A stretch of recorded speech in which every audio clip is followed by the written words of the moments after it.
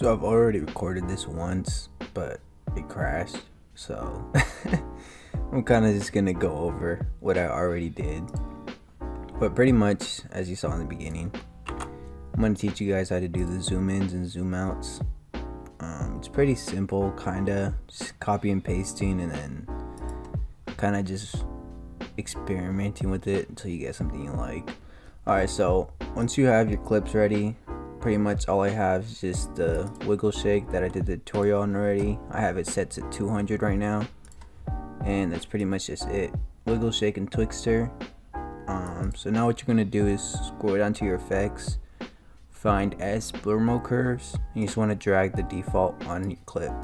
Alright, so once you drag your default on your clip, you just want to copy my settings and name it whatever you want to name it, and just remember to click save preset. So once you save the preset, you pretty much just want to copy what I'm going to do right now. So you want to go to animate right next to the Z distance, just click on it. This little page should pop up. You want to click on your first keyframe. If you don't know what keyframes are, I recommend you go learn the basics first, because I don't really feel like covering it. Pretty much you just want to click on your first keyframe. I usually like to click down here, but you can just click your arrow key as well. You just want to click 3 times. 1, 2, 3. And that will bring it 3 keyframes forward or out, it doesn't matter. You want to change this to 0.800. Go back to your first one and change it to 0.300. Then you're going to go all the way to the end and change it to 0.300 as well. And then go 3 keyframes backwards. So 1, 2, 3. 1, 2, 3. And you want to make that 1000. And you're going to right click this with your mouse, and you want to make it slow. Right click the last one, make it fast. Right click this one, make it fast, and then make this one fast as well. And then you should have something like this. So now that you've done that, you should have this saved already, and you just want to go and drag it onto the rest of your clips. But we'll go on to the next clip for this one. And for this one, you want to change the Z distance to 1.3. Go to your first keyframe, sorry. You want to go forward 3. 1, 2, 3. Here's gonna double check that. 1, 2, 3. You want to make that 1000. Sorry, I went forward a little bit. So 1, 2, 3, 1000. So 1300, 1000.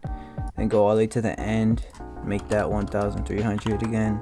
Go 3 keyframes back. 1, 2, 3. You just want to make this one 800 now. Then again, it's going to be slow, fast, fast, and fast. Personally, this is what works for me. Fast, fast, slow, and then fast. So, I mean, you can literally memorize that. So just make sure that there's only 4 keyframes. These 2 are fast, this one's slow, and that one's fast. And then kind of just remember that it's always 3. Now, it doesn't always have to be 3. You could just make your own settings. But if you want like scales like mine, I mean, just copy my settings, right? So you should have something like this.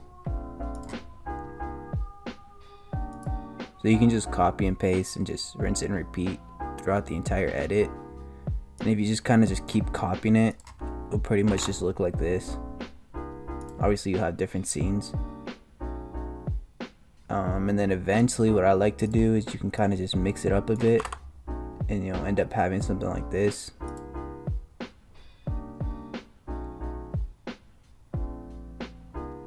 You can also do a double zoom out. This is a double zoom in. I'll teach you how to do this one in a second. So pretty much these first 3 are the same. So this is literally the exact same as this one. But what you're gonna do is change up these last 2. So pretty much it's the same thing. Zoom out, zoom in, if you want to see that one. So for this first clip, same thing we did. Second clip, same thing. And this one is the same thing as the first one. Now what you're gonna change is these last 2. So you're gonna go with this one.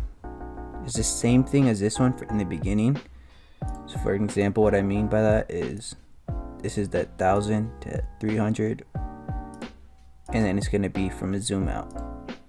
But the only thing you're going to change is at the very end, instead of doing a zoom out, so 1300 to 1000, you're going to go down to 800, and then you're going to go down to 300.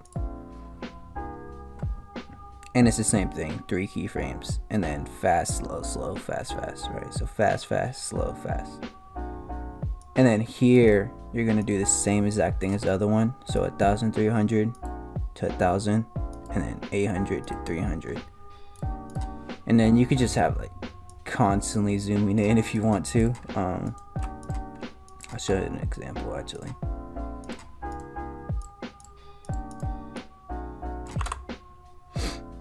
This would be like 4 zoom-ins in a row. Doesn't really matter. You can always just mix it up, mix and match. You also can do like double zoom outs. Pretty much for that one, what you would do is just at the instead of zooming in, so it'll go out. Here, I'll just show you an example actually. All right, before I show you double zoom out, there's actually something else I want to explain. So for the most part, I don't really like to change keyframes or these little fast and slows because it kind of messes with how it flows.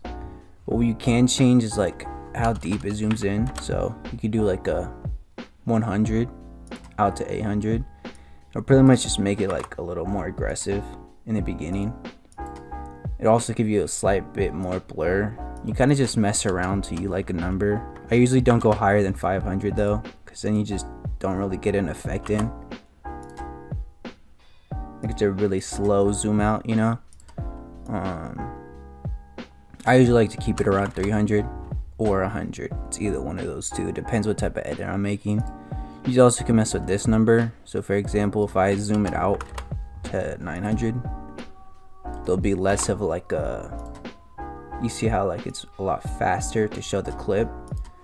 So if I like put it at 700, it's a lot slower as well. So you kind of just mess around till you get something that you like. You shouldn't really mess with this one because this brings it back to normal. And this last keyframe is the same thing. You can bring it down as low as you want. I wouldn't go higher than, I think it's 1366 if I'm not mistaken. The reason is because if you go too high, you'll end up seeing like these things, and then it kind of just doesn't look good anymore, as you can see. Yeah, so I probably just wouldn't go higher than 1300. And then as far as this goes, I'd keep that at 1000, and you can just mess with this actually. So if it's zoomed in too much, you can always just put it at whatever number you want. Just remember that if your clip is really long, the number is short, it's gonna have less of an effect. It's not as smooth as you can see. So that's why I like to keep this zoomed in a lot, especially for longer clips, because it keeps it with like a constant movement. It's like constantly zooming in.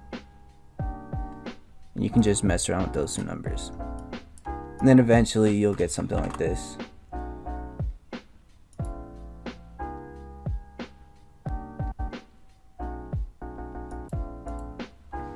So now I'm going to show you like a double zoom out if you ever want to try that. I already showed you a double zoom in right here. So let me just get that ready. So pretty much this is like a final product of just knowing how to do this.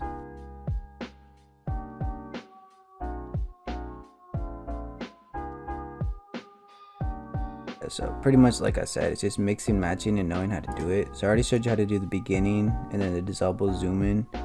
So I'm gonna show you how to do the double zoom out real quick. This is pretty much what it'll look like. It's pretty much the same thing, but just in case, I'll show you. So for this first clip, just a regular clip like I said before, so 1300 to 1000, and then 800 obviously, and then 1300. But these last two clips are the ones that you mess with. So obviously this stays the same, but what you're gonna change is kind of just the opposite of the other one. So for the other one, it was out and then we did in. For this one, it's in, and then we go out. So we're just changing the last clip. So from 800 to 1000 to 1300, and then this next clip is in to out, the same numbers. And then the only thing I'd probably change is just the number, what is it, the Z distance, just to give it a better effect. And then pretty much you should come out with something like this.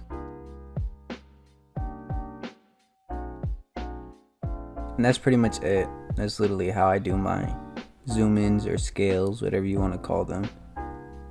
Depending how long your clip is and stuff like that also depends on how you do them. I use these scales literally for all my edits. These are literally my type of zoom ins. But pretty much that's it. It's kind of simple, kind of not. You kind of just need to experiment with it yourself and just see what you like. I might do maybe like some tutorial on some shakes later, but yeah, pretty much is it. Let me know if this helped any, or if you have any questions. I'll try to like answer them in the comment section or on like the next tutorial or something. Hopefully this helps. I mean, I think they're pretty smooth. I use them for like everything, so